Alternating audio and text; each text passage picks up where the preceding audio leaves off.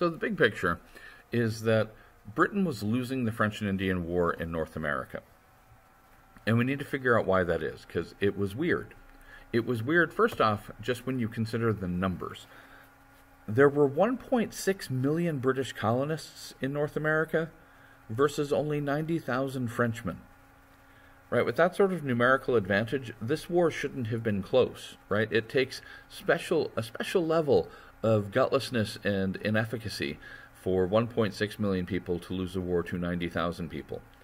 Now, before we talk about that, I do want to observe why there were so many British and so few French. The British model of colonization was to clear Indians off the land and farm, right? So that's 1.6 million British farmers, mostly, in the 13 colonies and Nova Scotia and Newfoundland.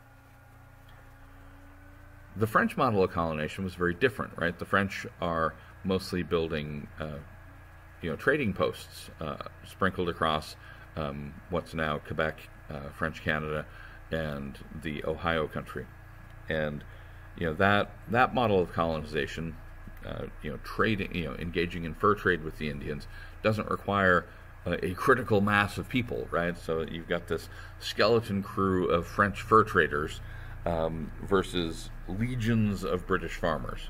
And what's funny is the skeleton crew of French fur traders is winning. Key French advantages included unity, right? While the colonists have rejected Franklin's Albany Plan of Union, the British colonists, the French are working together to fight this war, and turns out unity works really well. Not only are the French good at coordinating with one another, they're excellent at coordinating with their Indian allies, and of course, the overwhelming majority of Native Americans in North America are working with the French, so that's a major advantage. And as we saw at Monongahela, the French have adopted Indian tactics for wilderness fighting, and that also is an advantage. Now, we need to understand the British disadvantages, and they all come back to the 13 colonies, right? Just like the 13 colonies disliked the Albany Plan of Union because they didn't want to raise taxes, the individual 13 colonies refused to raise taxes, even during a war. Now, this is bizarre, right? For most of human history, wars, countries raise taxes during war because wars are expensive. And so the belief that you can successfully prosecute a war without raising taxes, that's weird and delusional, but that's where the 13 colonies were at that time. Also, the colonies were not coordinated. They weren't working together. For example, think back to Washington's defeat at Fort Necessity. Now, part of the reason they lost, of course, is they were outnumbered.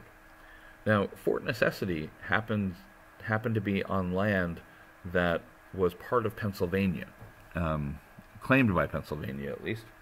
And knowing this, the Virginia militia had, months before, asked Pennsylvania to send some forces.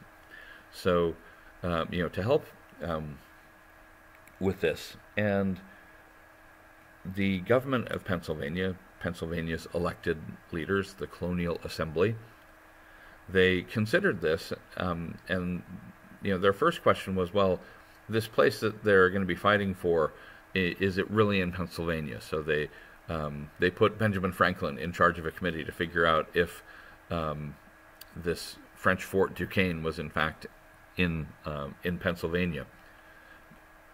The committee studies the matter, and Franklin and his committee report back, yes, in fact, this place, Fort Necessity, Fort Duquesne, where the French were, is in western Pennsylvania, so we should send troops. The legislature incredibly votes to reject the findings of Franklin's committee so that they won't have to send troops.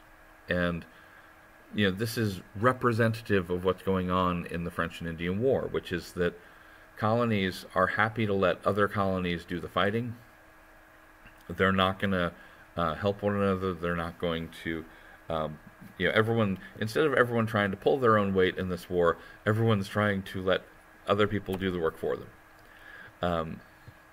As I mentioned before, colonial militias were pretty inept.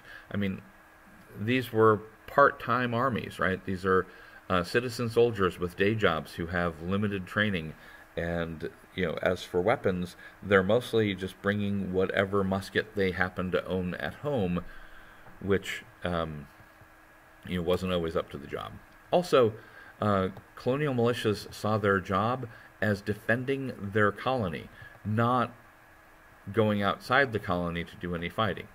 Now, that makes sense on some level, but it also is a bad idea, given that in this war, the goal is to conquer French territory. It's to take the Ohio country from the French. It's to take Canada from the French, Quebec. And you can't conquer other people's land without entering it. And if you're refusing to leave your colony, if you're only playing defense, there's no way you're going to be able to conquer anything, right? If you won't cross the 50-yard line, you're never going to score a touchdown. Now, on the right, just a really cool and fairly accurate depiction of Native Americans during the French and Indian War.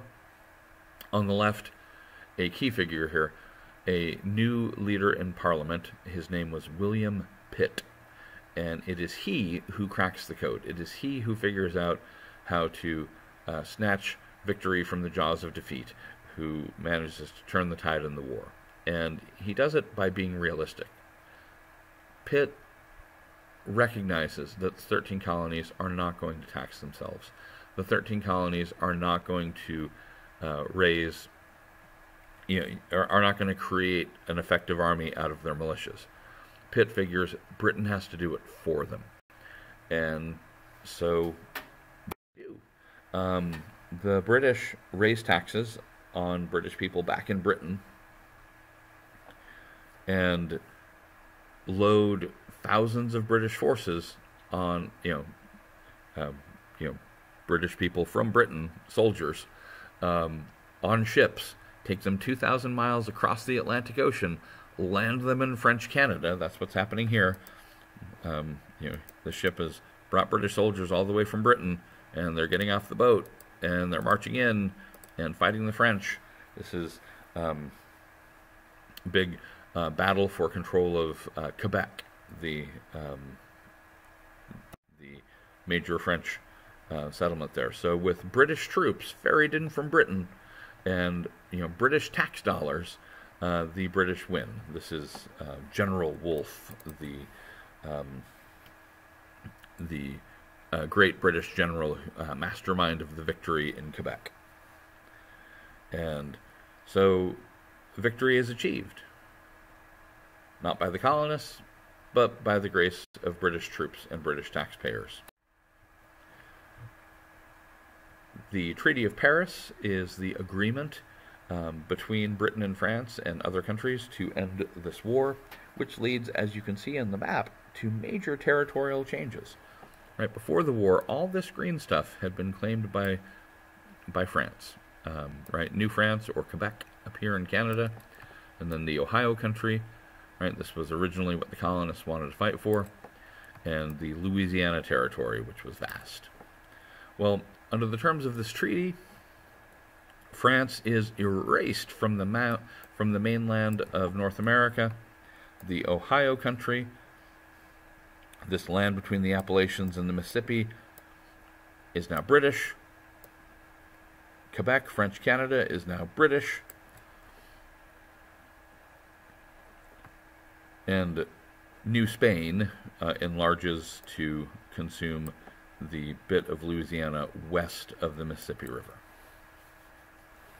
The only thing France holds on to in North America is Haiti, which of course was the most valuable possession because Haiti was a major sugar producer, right? France was making far more money from Haitian sugar than they were making from the fur trade in North America. So they kept the part that mattered most to them.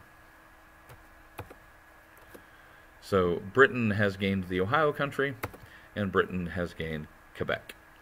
And this time, here at the end of the war, the British are in a more generous and sensible mood.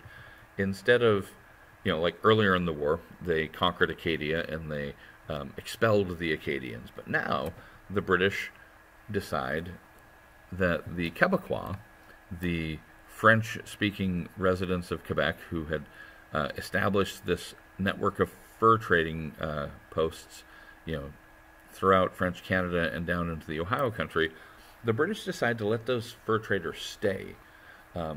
Britain says, hey, look, if you just want to maintain your business relationships with the Indians and, keep doing what you've been doing, but now do it for Britain instead of doing it for France, well, if you're willing to do that, you can stay. And the Quebecois said, we will stay and continue doing business with the Indians, continue making money for the fur trade. It doesn't bother us that we're now working for Britain instead of France, as long as we can, keep our lives. So that's what happened. This is how you say Quebecois. I mean, the spelling is weird because French is weird, but the people the French fur traders, the folks, French-speaking residents of Quebec are the Quebecois, and that's how you spell Quebecois.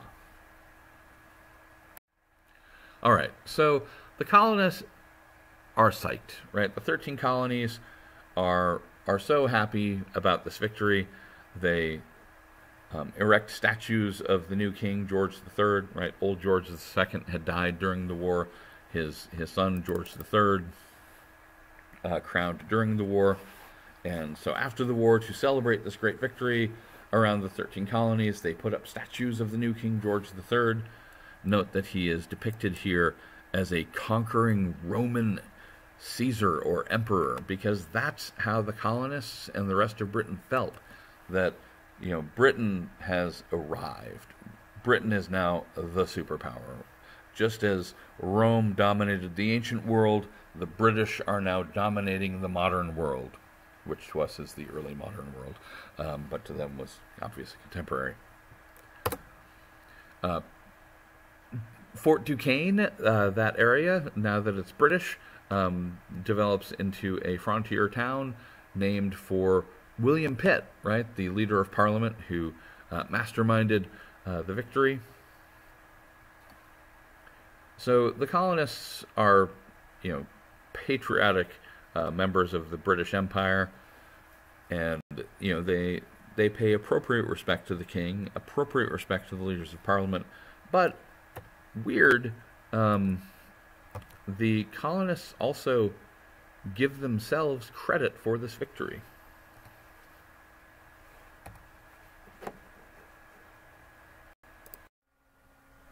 Now that's weird because as I mentioned before, colonial governments were cheap and didn't, refuse to raise taxes to finance the war, refused to build their militias into effective armies. Their militias mostly stayed home. Their militias, when they saw combat, weren't very effective, and yet, the myth of colonial competence stemming from outlier events like the Battle of Monongahela convinced the colonies that they had somehow earned this victory. Now, this damaging delusion, this false notion that the colonists deserved the lion's share of the credit for the victory in the French and Indian War, this is going to sow the seeds of disputes between the British and the colonies. Because the British know what really happened. The British know that the colonies didn't pull their weight in the war, and that British taxpayers and British soldiers saved the day. More on the disagreements that stem from this disagreement over what happened in the French and Indian War next time. Thanks, everybody.